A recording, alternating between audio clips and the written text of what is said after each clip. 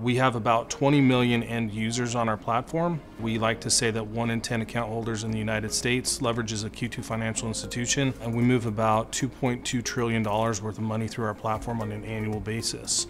Where I think things have evolved for Q2 is with really the transition or evolution of infrastructure as code.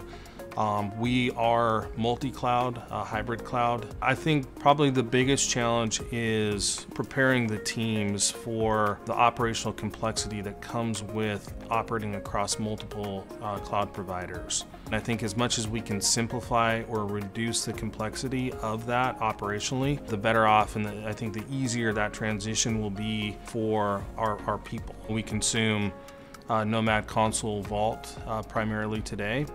And the growth of microservices and orchestrated architecture over the last 4 years has gone from just a couple hundred containers to where we'll be next year, which is about 100,000 plus containers, composed of, again, a mix of probably 50-50 Windows and open source software.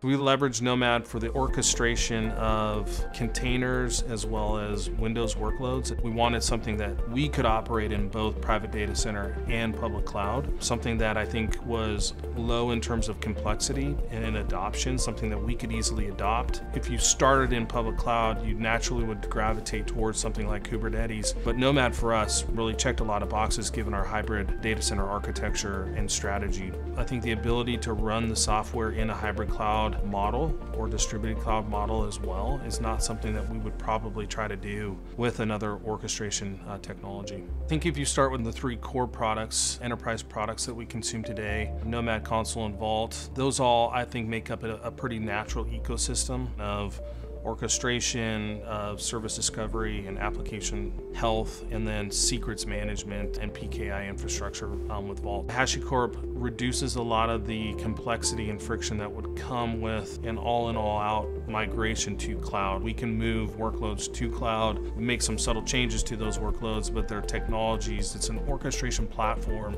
that we're familiar with operating in both private data center and public cloud. It's a 24/7, 365 type of world. We know what we sign up for when we do this, and we understand the criticality and the role that we play in people's lives. Q2 is operating with record uptimes today.